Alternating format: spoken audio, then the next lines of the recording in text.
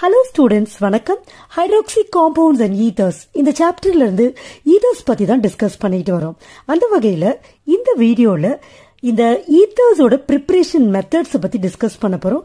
அதுலயே ரொம்ப முக்கியமா first மெத்தடான intermolecular dehydration of alcohols பத்தி தான் டிஸ்கஸ் பண்ண போறோம். இந்த alcohols prepare பண்றதுக்கு 3 methods இருக்கு. First one is intermolecular dehydration of alcohols. Second one is Williamson synthesis. Third one is methylation of alcohol.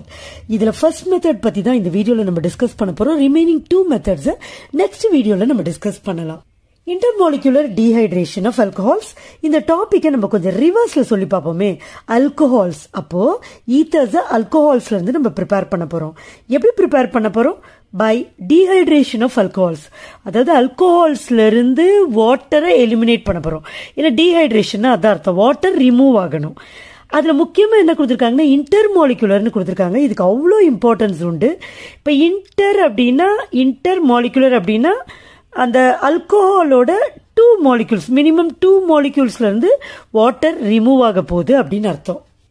இது அவ்வளவு ஸ்பெசிபிக்கா ஏன் கொடுத்திருக்காங்கன்ற ரீசனையும் நான் இப்ப சொல்லுவேன். ரைட், இப்போ டீஹைட்ரேட் பண்ண போறோம். So we need dehydrating agent. One of the best dehydrating agent எது அப்படின்னு பாத்தீங்கன்னா corn H2SO4 தான். இதுக்கு வாட்டர்னா அவ்வளோ பிடிக்கும். ஸோ இதை யார் கூட சேர்த்தாலும் அவங்க கிட்ட வாட்டர் இருந்துச்சுன்னா அப்படியே பிடிச்சி இழுத்துக்கும். இந்த concentrated sulphuric acid, that is why it is called as dehydrating agent. இப்போ இந்த ஈத்தர்ஸ் ப்ரிப்பேர் ஆகிற இந்த reaction must be carried out at temperature 413 Kelvin. Okay, இப்போ டைஎத்தில் ஈத்தர் ப்ரிப்பேர் பண்றோம்னு வச்சுப்போம். அப்ப நம்ம எத்தில் ஆல்கஹாலை ரியாக்டண்டா எடுத்துக்கணும். சோ பாருங்க, ethyl alcohol CH3 CH2OH. So intermolecular சொல்றப்ப இது ஒரு மாலிக்யூல், இன்னொரு மாலிக்யூல் இவங்க 2 பேர்கிட்ட இருந்தும் H2O எலிமினேட் ஆகும். ஸோ அதை நம்ம நல்லா கிளியரா புரிஞ்சுக்கிறதுக்காக இந்த ஃபார்முலாவை நான் இப்படி ரிவர்ஸ்ல எழுதுறேன். பாருங்க, தப்பு கிடையாது, தாராளமா எழுதலாம். OH. இப்ப இந்த OHும் இந்த Hும் வாட்டர் மாலிக்யூலா போயிடும். எப்பனா டீஹைட்ரேட்டிங் ஏஜென்டான கான்சென்ட்ரேட்டட் சல்ஃபியூரிக் ஆசிடையும் 413 கெல்வின்லையும் இந்த ரியாக்ஷனை கேரி அவுட் பண்றப்ப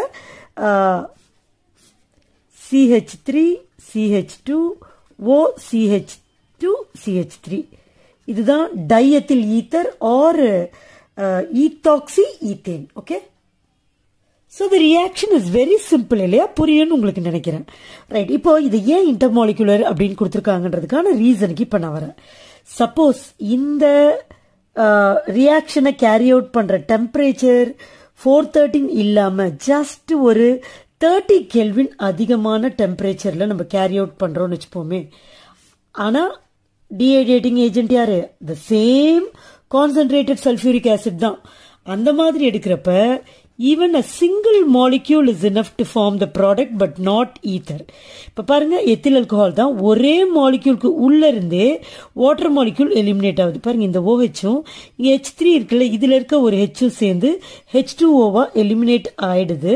அப்ப ப்ராடக்ட் என்ன ஆகுது? CH2 double bond CH2. கரெக்டா? அதுதானே மீதி இருக்கும். So பாண்ட் சாட்டிஸ்ஃபை பண்றதுக்காக இந்த double bond. So this is ethylene gas. இது எத்திலீன் ஆர் ஈத்தீன். அதனாலதான் நமக்கு ப்ராடக்ட் ஈத்தர் தான் வரணும் அப்படின்னா இந்த ரெண்டுத்தையும் நம்ம கேர்ஃபுல்லா பார்க்கணும். ஒன்னு ஆல்கஹாலை எக்ஸஸ்ல எடுத்துக்கணும், ரெண்டாவது டெம்பரேச்சர் 413 கெல்வின்க்கு மெயின்டைன் பண்ணணும். ஓகே, சோ இந்த கண்டிஷன்ஸை ஃபுல்ஃபில் பண்றப்ப கண்டிப்பா நமக்கு ஈத்தர் கிடைக்கும். சோ இதுல ஏதாவது ஒன்னு எக்ஸஸ் ஆல்கஹால் எடுக்கலனாலயோ ஒரு டெம்பரேச்சரை 413 கெல்வின்ல மெயின்டைன் பண்ணலனா கூட வில் நாட் கெட் ஈத்தர். இப்போ இந்த ரியாக்ஷனுக்கான மெக்கானிசத்தை டிஸ்கஸ் பண்ணலாம். Okay, mechanism of this reaction involves 3 steps. பாருங்க, ஃபர்ஸ்ட் ஸ்டெப்ல வந்து புரோட்டனேஷன் ஆஃப் ஆல்கஹால், செகண்ட் ஸ்டெப் வந்து nucleophilic attack by alcohol, third step வந்து டீப்ரோட்டனேஷன். சோ அங்க என்ன நடக்குது அப்படிங்கறத நம்ம வேர்டிங்ஸ்ல சொல்லிருக்கோம். அதுதான் இந்த ஸ்டெப்ஸ். ஆக்சுவலா இது டெக்ஸ்ட் புக்ல கொடுக்கல, பட் ரியாக்ஷன்ஸ்ல இருக்கு. சோ இந்த மாதிரி நம்ம எடுத்துட்டு அதை டிஸ்கஸ் பண்றப்ப உங்களுக்கு நல்லா ஈஸியா புரியும் அப்படிங்கறதுக்காக நான் இத மாதிரி தனித்தனி ஸ்டெப்ஸா எழுதியிருக்கேன். இப்ப ஃபர்ஸ்ட் ஸ்டெப் என்ன அப்படின்னு பார்க்கலாம். ஸோ ஒரே ஒரு, அதாவது இந்த ether form ஆகுறப்ப 2 alcohol molecule involve ஆகுது. அதுல ஒரு ஆல்கஹால் மாலிக்யூல் எடுத்துப்போம்.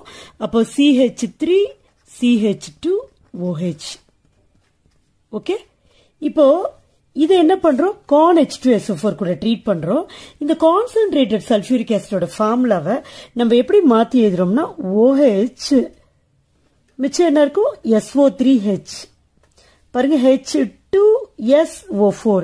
ஏன் இந்த மாதிரிலாம் OH எல்லாம் போடுறீங்க அப்படின்னா, இது ஒரு கான்சென்ட்ரேட்டட் ஆசிட் இல்லையா. ஸோ இது என்ன பண்ணும், it easily donates protons. So அந்த புரோட்டானை இந்த ஆக்சிஜன் கிட்ட இருக்கிற லோன் பேர் ஆஃப் எலக்ட்ரான்ல ஒரு எலக்ட்ரான் அட்டாக் பண்ணும்.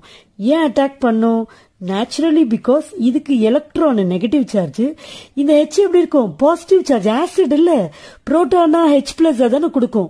சோ இது நெகட்டிவ், இது பாசிட்டிவ், இது போய் அதை அட்டாக் பண்ணும். ஓகே, இது அப்படியே இருக்கட்டும். இந்த ஸ்ட்ரக்சரை ஏன் இப்படி எழுதுன அப்படிங்கிறதுக்கு ஒரு எக்ஸ்பிளனேஷன் நான் கொடுக்குறேன். இப்போ சல்ஃபியூரிக் ஆசிட் அப்படின்றப்ப அதோட ஃபார்முலா ஸ்ட்ரக்சர் இப்படிதான் இருக்கும். அப்ப இந்த ஒரு OH தான் நான் எடுத்து இங்க தனியா போட்டேன். மிச்சம் பாருங்க SO3H இருக்கா. சோ அதுதான் மீதி போட்டுட்டேன். இப்போ இது போய் இத போய் அட்டாக் பண்ணுது. ஏன் இது பாசிட்டிவ், ஏன்னா இது ஆசிட், இது புரோட்டானை கொடுக்க போகுது. அப்ப இங்க ஒரு பாண்ட் இருந்திருக்கும் இந்த ஓக்கு Hக்கும். இது எப்ப இதை அட்டாக் பண்ணுதோ அப்ப இந்த பாண்ட் O கிட்ட வந்துடும். இது போனாதான் இது பிரிஞ்சு அது கூட வெளில வர முடியும். அதுக்காக இந்த பாண்ட் போயே ஆகணும். எப்பவுமே நல்லா தெரிஞ்சுக்கோங்க, ஒரு பாண்ட் ஷிஃப்ட் ஆகுதுன்னா அது நெகட்டிவ் சார்ஜ் ஆயிடும். அப்ப இது என்ன ஆயிடுது, இது இங்க போன உடனே இதுக்கும் இந்த Hக்கும் Oக்கும் நடுவுல எதுவுமே இருக்காது. அப்ப இது தனியா விலகி போயிடும். சோ O மைனஸ், அதனாலதான் இந்த மைனஸ், இந்த பாண்டோட மைனஸ். இந்த என்ன போற ரிமூவ் ஆகுதுன்றத இது குறிக்கும். மிச்சம் SO3H அப்படியே போட்டேன். புரியுதா? அப்ப மிச்சம் H மட்டும் இது கூட போய் சேர்ந்துக்கும். அப்ப இது ஒரு ஆல்கஹால் மாலிக்யூல். இந்த ஆல்கஹால் கூட H+ சேருது. H+னா புரோட்டான், அப்ப சேர்றதுன்னா ஏஷன். அதனால புரோட்டனேஷன் ஆஃப் ஆல்கஹால் ஃபர்ஸ்ட் ஸ்டெப்க்கு. அப்போ இது எப்படி எழுதலாம், முதல்ல இதை எழுதிருங்க. CH3 CH2 OH. ஓகே, இப்ப இதோட 2 எலக்ட்ரானை கொடுத்துதான் பாண்ட் ஃபார்ம் பண்ணிருக்கு இல்லையா. இதோட 2 எலக்ட்ரான், அப்ப இதோட எலக்ட்ரான் குறைஞ்சிருதா இல்லையா. அப்ப ஆக்சிஜனுக்கு என்ன சார்ஜ் வந்துடும், பாசிட்டிவ் சார்ஜ் வந்துடும். புரியுதா ஏன் பாசிட்டிவ் சார்ஜ், ஆக்சிஜனோட சொந்தமான 2 எலக்ட்ரானை இந்த ஹைட்ரஜனுக்கு பாண்ட் பண்றதுக்கு கொடுத்துருச்சு. So it has lost some electrons, hence it becomes positive. இப்ப இந்த H கூட இந்த 2 எலக்ட்ரான் எங்க போச்சு, H கூட பாண்ட் ஃபார்ம் பண்ணிடுச்சு. சோ அந்த பாண்ட் தான் இந்த பாண்ட், இந்த ஹைட்ரஜன் தான் இந்த ஹைட்ரஜன். சோ இந்த மாதிரி இருந்தா இதுக்கு பேரு ஆக்சோனியம் அயான். ஆக்சோனியம் அயான் ஏன்னா ஆக்சிஜன் மேல பாசிட்டிவ் சார்ஜ் இருந்தா ஆக்சோனியம் அயானிங்க. ஓகே, இப்ப இது எத்தில் இருக்கிறதுனால எத்தில் ஆக்சோனியம் அயான் பேரு. உங்களுக்கு தெரிஞ்சுக்கிறதுக்காக தான் இதெல்லாம் கூட சொல்றேன். இப்ப செகண்ட் ஸ்டெப்ல என்ன நடக்குது அப்படிங்கறத பார்க்கலாம். ஃபர்ஸ்ட் ஸ்டெப்ல புரோட்டனேட்டட் ஆல்கஹால் ஃபார்ம் ஆகுது. இந்த புரோட்டனேட்டட் ஆல்கஹால இன்னொரு மாலிக்யூல் ஆல்கஹால் இருக்கு இல்லையா, அது போய் அட்டாக் பண்ணுது. அதை தான் நம்ம நியூக்ளியோஃபிலிக் அட்டாக் அப்படின்னு சொல்றோம். சோ இந்த புரோட்டனேட்டட் ஆல்கஹாலை நான் இங்க இப்படி எழுதிடுறேன், CH3 CH2 O plus H இப்படி எழுதுறேன். இப்போ இன்னொரு மாலிக்யூல் ஆல்கஹால் இதை அட்டாக் பண்ணுன்னு சொன்ன இல்லையா, அது பேக் சைட்ல இருந்து தான் இந்த புரோட்டனேட்டட் ஆல்கஹாலை அதோட ரியர் சைடு, ரியர்னா பேக் சைட்ல இருந்து அட்டாக் பண்ணும். அப்ப அந்த ஆல்கஹாலோட ஃபார்முலாவை நான் எழுதிக்கிறேன் பாருங்க. CH3 CH2 O. Hனா நம்ம கன்வீனியன்ஸ்க்காக எப்பவுமே H இங்க போடுவோம்ல, கீழே போட்டுக்கலாம். இப்ப இது கிட்ட 2 லோன் பேர் ஆஃப் எலக்ட்ரான் இருக்குமா, பாருங்க. இது பின்னாடி சைட்ல இருந்து போயிட்டு இதை அட்டாக் பண்ண போகுது. எப்படி அட்டாக் பண்ணும் அப்படின்னு பாத்தீங்கன்னா, ஃபர்ஸ்ட் இந்த புரோட்டனேட்டட் ஆல்கஹால்ல இருந்து இந்த பார்ட் அப்படியே H2O போகணும். ஆக்சுவலா இங்கே போயிடலாம், ஆனா இந்த OH இருக்குல்ல, OH தான் போகணும்ன்றப்ப இந்த OH is not a good leaving group, போகாது, இதை விட்டு போகாது. அதனாலதான் இது புரோட்டனேட் ஆகி இந்த மாதிரி ஆக்சோனியம் அயானை ஃபார்ம் பண்ணுது. ஒன்ஸ் ஆக்சோனியம் அயான் ஃபார்ம் ஆயிடுச்சுன்னா இந்த பாண்ட் இருக்கு இல்லையா, இந்த பாண்ட் இப்படி ஷிஃப்ட் ஆகும். அப்போ இது H2O போயிடும். இப்போ இந்த பாண்டுங்கிறது எலக்ட்ரான்ஸ் தான் இல்லையா, பட் இந்த பாண்ட் வந்து common to carbon and oxygen. So இந்த பாண்ட் இப்படி ஷிஃப்ட் ஆகுதுன்னா எலக்ட்ரான், அதாவது கார்பனோட எலக்ட்ரான்ஸ் சேர்ந்து போகுதுன்னு தான் அர்த்தம். அப்போ கார்பன் என்ன ஆகிடும், பாசிட்டிவாக ஆகும். இந்த எலக்ட்ரான்ஸ் இப்படி ஷிஃப்ட் ஆகிறதுனால, இந்த பாண்ட் இப்படி ஷிஃப்ட் ஆகிறதுனால இந்த நெகட்டிவ் சார்ஜ் இந்த பாசிட்டிவ் சார்ஜ் சேர்ந்து நியூட்ரலாக ஆகி H2O மாலிக்யூல் எலிமினேட் ஆகிடும். ஓகே, அப்போ போகிறப்ப இந்த கார்பனோட எலக்ட்ரான்ஸை சேர்த்து எடுத்துகிட்டு போகிறதுனால கார்பன் வந்து பாசிட்டிவாக ஆகும். அப்போ அதே டைமில் அந்த பாசிட்டிவ் கார்பனை இந்த லோன் பேர் ஆஃப் எலக்ட்ரான் வந்து இங்கே அட்டாக் பண்ணும். ஸோ சைமுல்டேனியஸாக இந்த பாண்டு பிரேக் ஆகும், ஆக்சிஜனுக்கும் கார்பனுக்கும் நடுவில் பாண்டு ஃபார்ம் ஆகும். ஸோ அதனால தான் இதை SN2 மெக்கானிசம் அப்படின்னு சொல்லுவோம். என்னன்னா நியூக்ளியோஃபிலிக். இப்போ இது வந்து nucleophile. Nucleophile, ஃபைல்னா loving, நியூக்ளியோன்னு nucleus loving, நியூக்ளியஸ்னா positive charge. பாருங்க, இதுக்கு இந்த பாண்டு போகுது இல்லையா, இந்த காமன் பாண்ட் கார்பனுக்கும் ஆக்சிஜனுக்கும் நடுவில் இருக்க பாண்டு போகிறதுனால கார்பன் வில் பிகம் பாசிட்டிவ். அதுதான் நியூக்ளியஸ் லவ்விங். அப்போ இது பாசிட்டிவ்னா இந்த ஆக்சிஜன் வந்து இதை இந்த lone pair of electrons on the oxygen atom attacks that carbon. அப்போ அதனால இது நியூக்ளியோஃபைல். இது பாசிட்டிவ் சார்ஜ் இதை அட்டாக் பண்ணுது, அதனால நியூக்ளியோஃபைல். அதனால தான் இது நியூக்ளியோஃபிலிக் அட்டாக் பை ஆல்கஹால் அப்படின்னு சொல்கிறோம். Okay, right. ஏன் வந்து 2ன்றோம்னா இது ரேட் டிட்டர்மினிங் ஸ்டெப். இது வந்து ரொம்ப ரொம்ப ஸ்லோவாக நடக்கும் இந்த ஸ்டெப்பு. அப்போ வந்து இந்த 2 ஸ்பீஷீஸ் இன்வால்வ் ஆயிருக்கு. அப்போ பைமாலிகுலர், அதனால தான் இந்த 2ன்றது சொல்கிறாங்க. ஸோ அதெல்லாம் நமக்கு டெக்ஸ்ட் புக்கில் இந்த ப்ரிப்பரேஷனை பொறுத்த வரைக்கும் அவ்வளோவா டீட்டெயில்டாக கொடுத்துடல. பட் இருந்தாலும் you have to understand all those things. Right. இப்போ இங்கே இடம் இல்லாததுனால இங்கே கீழே இந்த செகண்ட் ஸ்டெப்போட ப்ராடக்டை நான் எழுதுகிறேன். பாருங்கள், இந்த எழுதுகிறேன் CH3 பின்னாடி இருந்து அட்டாக் ஆகுது, அதை முன்னாடி எழுதிடுவோம். O இருக்கா, H இருக்கா, இங்கே எழுதிட்டேனா, அப்படியே எழுதிட்டேனா. இப்போ இதோட எலக்ட்ரானை இதுக்கு கொடுத்துருக்கா, அதுக்கு சொந்தமான எலக்ட்ரானை கொடுத்துச்சா, அதனால இது ப்ளஸ் வந்துடும்.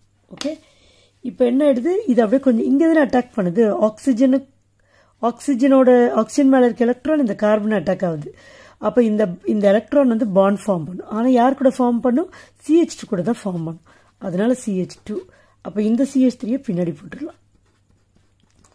ஸோ இதுதான் செகண்ட் ஸ்டெப்பில் நமக்கு கிடைக்கிற ப்ராடக்ட்.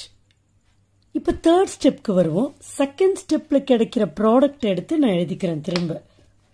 ரைட்டா, பாருங்க, CH3 CH2 OH ப்ளஸ் இருக்கு,